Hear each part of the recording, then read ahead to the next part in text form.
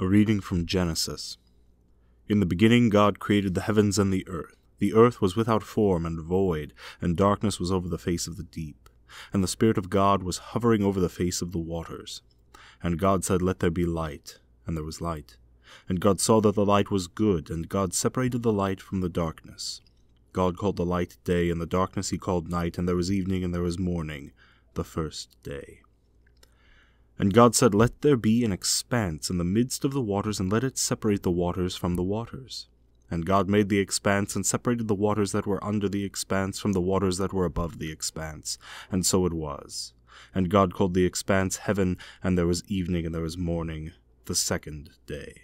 And God said, "Let the waters under the heavens be gathered together into one place, and let the dry land appear." And it was so. God called the dry land earth, and the waters that were gathered together he called seas, and God saw that it was good.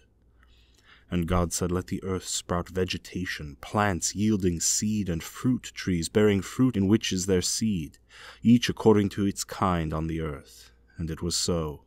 The earth brought forth vegetation, plants yielding seed according to their own kinds, and trees bearing fruit in which is their seed, each according to its kind. And God saw that it was good. And there was evening and there was morning, the third day.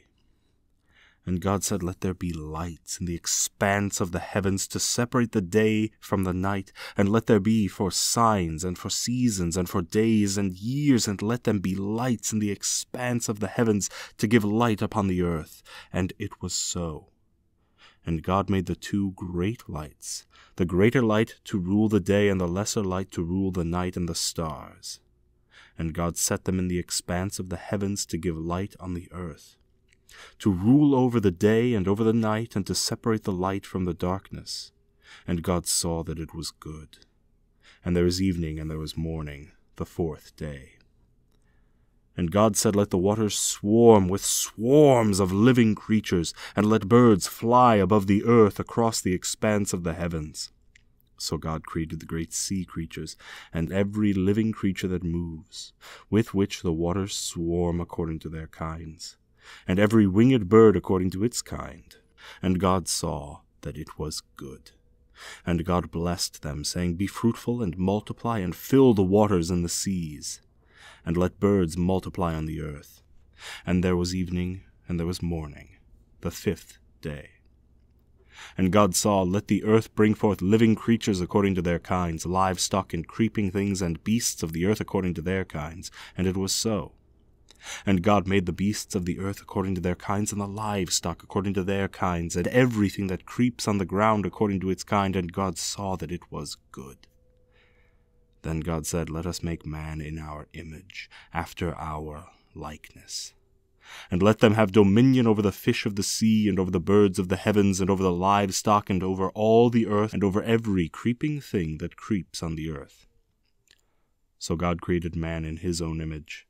In the image of God he created him, male and female he created them, and God blessed them. And God said to them, "Be fruitful and multiply, and fill the earth and subdue it, and have dominion over the fish of the sea, and over the birds of the heavens, and over every living thing that moves on the earth." And God said, "Behold, I have given you every plant yielding seed that is on the face of all the earth, and every tree with seed in its fruit. You shall have them for food, and to every beast of the earth, and to every bird of the heavens, and to everything that creeps on the earth, everything that has the breath of life, I have given every green plant for food." And it was so.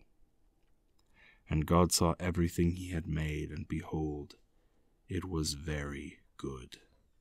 And there was evening, and there was morning, the sixth day.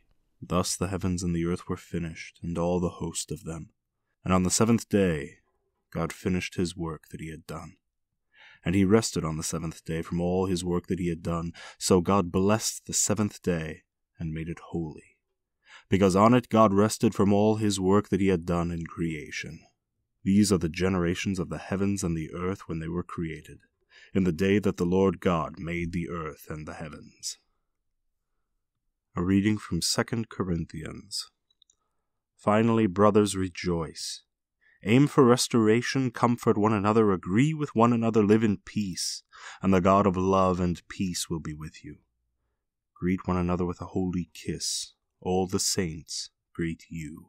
The grace of the Lord Jesus Christ, the love of God, and the communion of the Holy Spirit be with all of you. The Holy Gospel according to Matthew. Now the 11 disciples went to Galilee, to the mountain to which Jesus had directed them. And when they saw him, they worshipped him, but some doubted.